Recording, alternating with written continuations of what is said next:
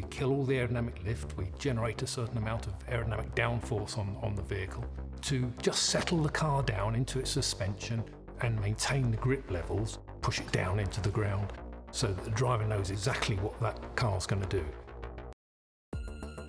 The aerodynamics is key to that, and it's getting that precision that the driver wants.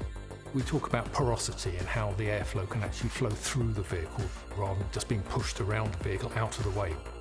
We say that the car breathes the airflow that it goes through. You've got the nostril vents in the bonnet that extract the airflow from the cooling system.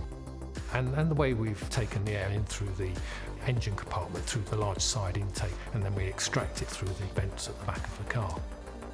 It is a fusion of all of the aerodynamic features working in harmony with each other. We refer to Lotus dynamics, a fusion of aerodynamics and ride and handling dynamics. It's all the technical disciplines working together in harmony with each other to produce that magic.